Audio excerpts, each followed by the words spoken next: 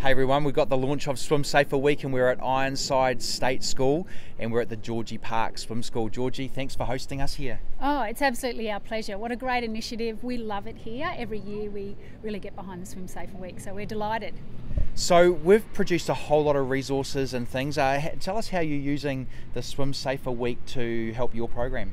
Well, thanks to Swim Australia, we have an enormous number of resources. It makes it very easy for swim schools.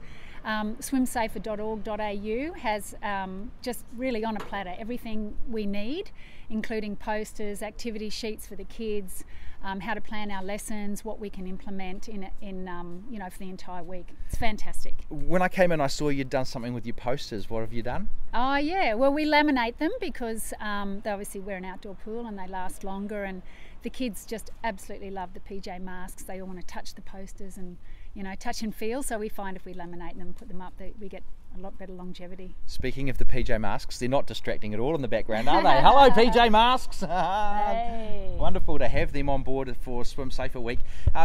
We've also done a bunch of videos and things to share on social media. Yeah. How easy was that to do?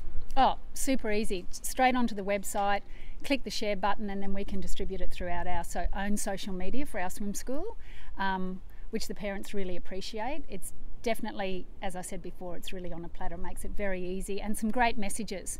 It's some messaging that we really need to get across, that the parents can be much more aware of, and not only the parents that come to our swim school, but parents that might not attend swim school but are thinking about it for their kids. So the messages are fantastic and absolutely imperative for kids growing up in Australia.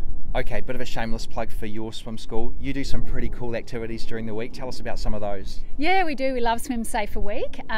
We try and get our lessons together so they're sort of collective groups during the week of swim safety, and we have our little blow up boats and the kids get in the boats and they practice falling out of boats and swimming to shore, and we practice swimming in life jackets, and we talk about being at the beach, being at lakes, being at different water situations, not only in a swimming pool. It's really essential that kids are familiar with what to do in all sorts of situations around water. Fantastic, such an important message. And maybe we can just finish by doing a bit of a song, do you reckon? Sing the PJ Masks song. What do you reckon? Yeah. I can hand that over to you, Brendan. Yeah. Okay. No, I won't do that. But thanks so much to PJ Masks and Disney Plus for being part of our week. And we hope that you all have a very successful Swim Safer Week right across Australia.